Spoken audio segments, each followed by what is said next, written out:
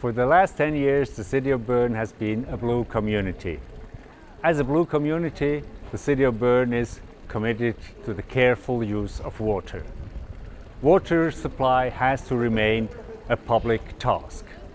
Last year, we elaborated a water flow diagram together with the Swiss National Institute of Aquatic Research.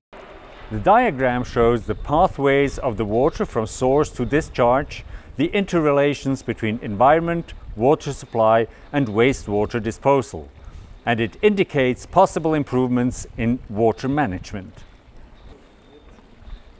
At the same time, the City of Bern also supported a water flow diagram at Rio Pardo de Minas in Brazil. With the same diagram, different aspects could be made visible and trigger action to a more equitable access and ecosystem protection.